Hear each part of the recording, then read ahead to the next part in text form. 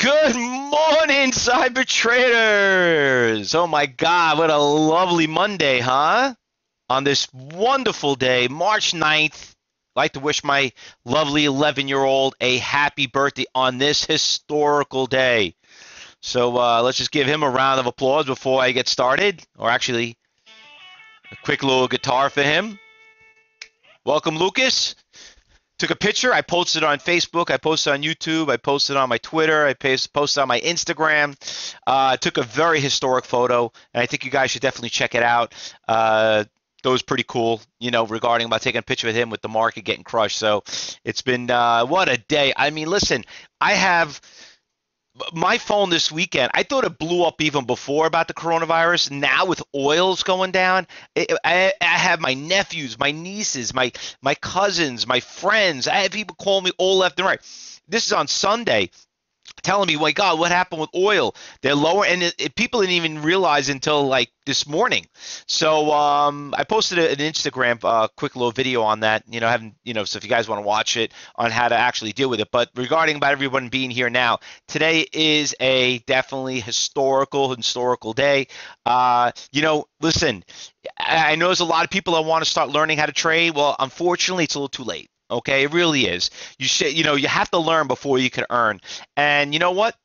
Could this still go on? It looks like it will, but you can't think like you'd start jumping in, because if you were some of those people a week ago, you'd be getting destroyed right now. But by the way, we're going to be going up and down about 1,000 points, in and out, in and out. Now, regarding about what happened on Friday and all that good stuff, about the market, listen, the weird thing about right now is that, remember I told you on Friday we were at a very historic point on the Dow Jones. Right now we're hovering about 24,500. That is a very critical number right there. And it looks like we're just stuck right there. I see the Dow futures.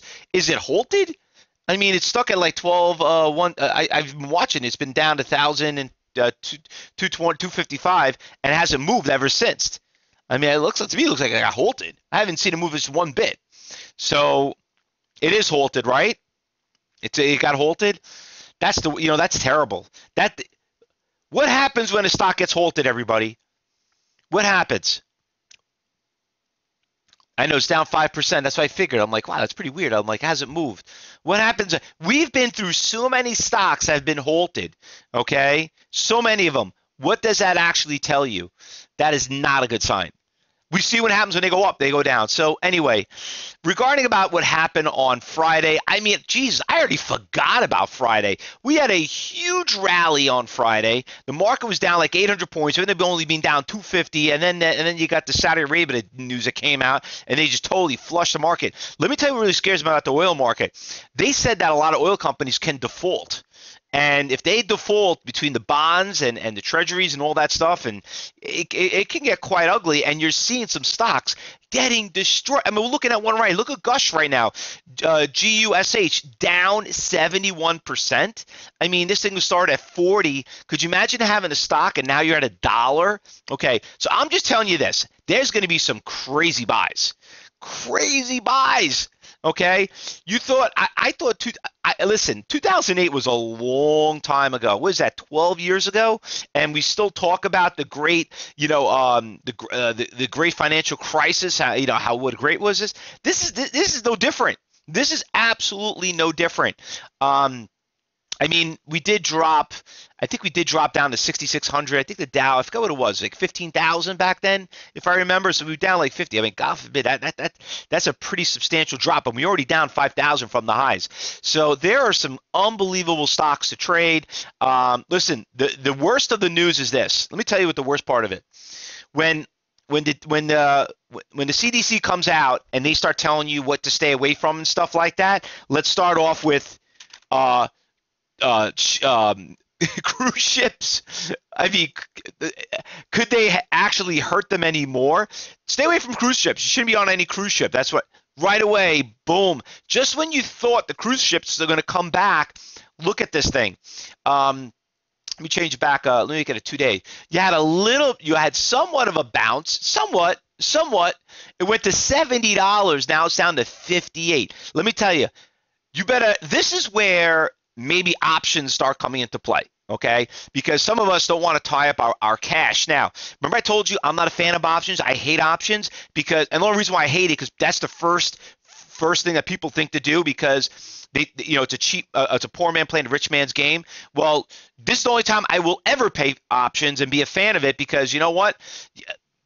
We need buying power and we want to be in cash, and there's going to be some great opportunities. You could be able to do some great swing trades and some great options plays right now, but day trading, it's going to, you know what, it's going to just be fun in and out 1,000.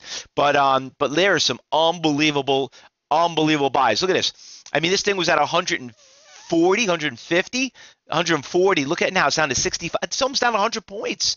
I mean, Norwegian. Another one. Look at this thing. Got destroyed. 70s down to what? 23, down 12%. Carnival was down 60, down to like 24. I mean, these things are getting crushed.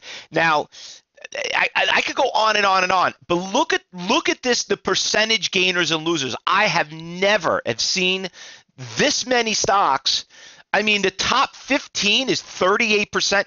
We're lucky if we see like 2 or 3 of those, as the top 1, 2.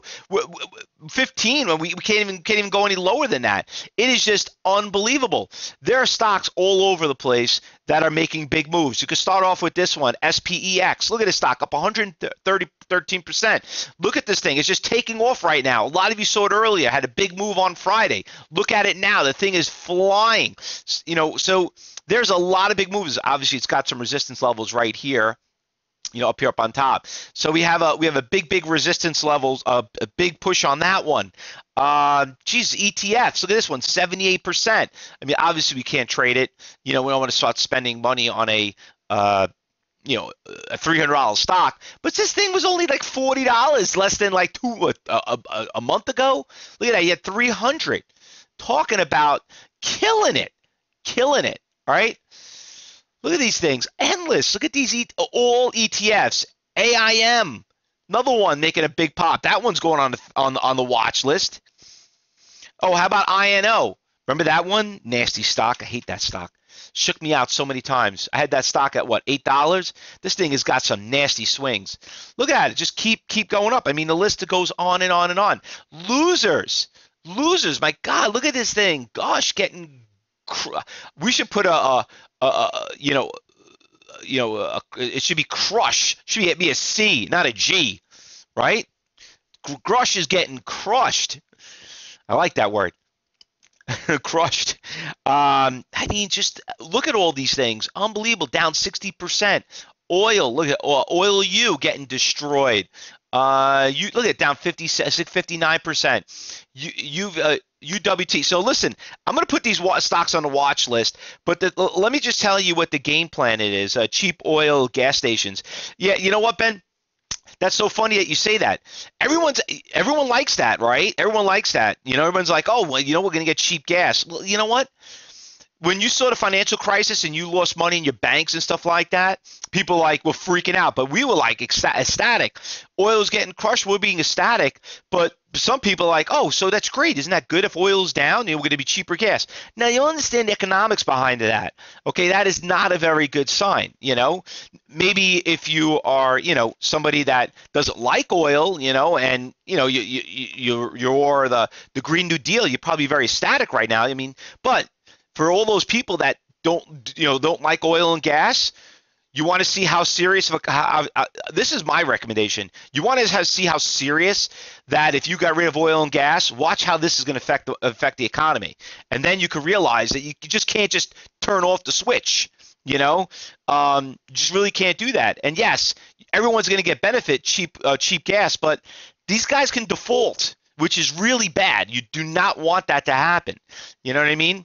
So I look at it as a way of, you want to lose weight? Okay, stop eating for a week and let me know how that works out for you, okay? But I'm going to lose weight. It's going to look great. Yeah, okay, no problem. Let me know how that works out for you in a week or 2 weeks. Don't eat food. Yeah, you'll lose the weight. See what happens. It's the same type of thing. You got to be really careful. So anyway, there's a lot of stocks going on. So there's going to be a lot of great opportunities to make money in the market. I can't wait to see what happens when the market opens up and see what happens with these Dow futures. I have never seen the Dow futures halted This is the first time I've ever seen this since the crash. Since the crash, actually, since the crash, 9/11, I saw that happen. 9/11 had happened, and what was the other time? There was another time I saw it happen before that. The internet bubble that happened too. Very, very rare, historic day for a lot of us. So anyway, there's gonna be some great opportunities. All I can tell you is this, guys. Let's work together like a team. Do not hold overnight positions. If you really like something and you think you can get a good deal on it, that's one thing. Just don't trade a lot of shares. I'd rather you scale up than say, you know what, I'm going all in, because that's like playing black or red. You know what I mean? You could lose it all or you could win big. And I don't know, I'm not that big of a speculator that, when it comes to that. So be very, very careful how you place your trades out there. But today is going to be a hell of a fun day, and I'm really looking excited for it.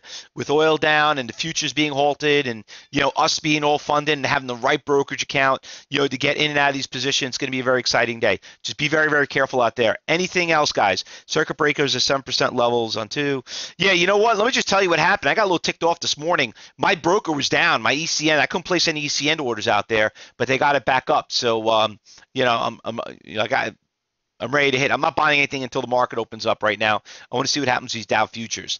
All right, but let me tell you, it's going to be one chaotic 5 minutes of the stock market open, and it's going to be historic. So we're going to have fun watching it. Anything, guys? Anything else? Ben, you've already plus 50 on the, on the SPEC. Yep. I mean, listen, that thing is like everywhere. Nice little pop. Absolutely. All right, guys, listen, good luck. Be safe. Let's work together like a team. And for all the people that are starting Cyber Trading University here for the first time, congratulations, you picked a great day to learn, all right, and watch and see what a real professional trading room looks like, all right?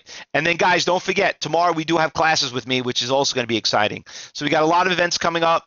You got the list right there.